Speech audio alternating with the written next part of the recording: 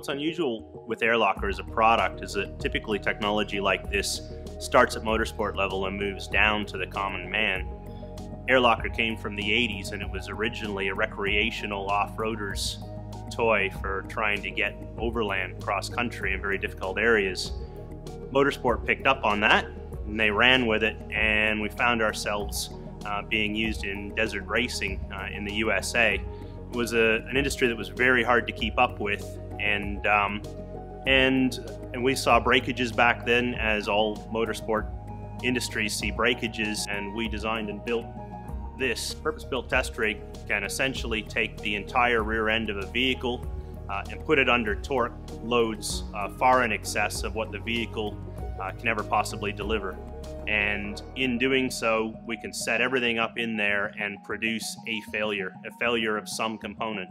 And that allowed us to start picking the best components out there in terms of axle shafts so that we could test ourselves against the toughest there was. And we broke a lot of products over several years, varying the design, varying the heat treat, the materials, surface treatments, basically trialing every what if in the book that an entire team of engineers could throw at the design.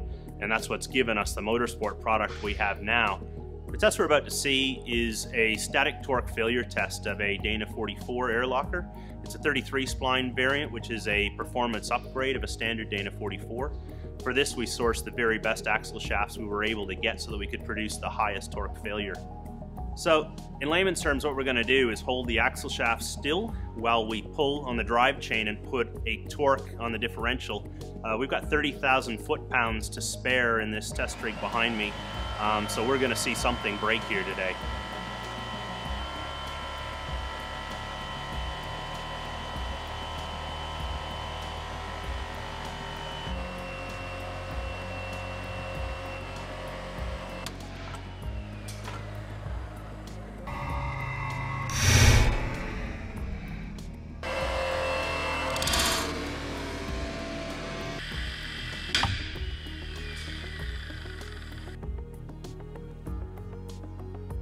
So, most people familiar with our product would know the older style Diff, the three-piece differentials, which was a very good product at the time.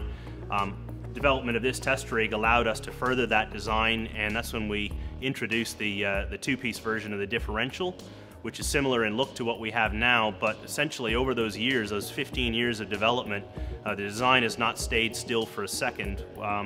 The materials have changed. We've gone forged net gearing, which has given us amazing advantages over top of even the original advantages we were given by timed gearing in the two-piece design.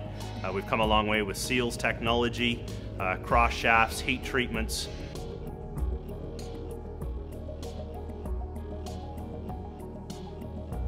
So we made that commitment 15 years ago that we were going to follow motorsport into this, and we've been testing ever since then. It doesn't stop. The motors have gotten bigger. The axle shaft technology has gotten far better over the years. Tires have gotten bigger. Transmission gearing has changed very heavily, and our product has had to evolve with it to stay on top.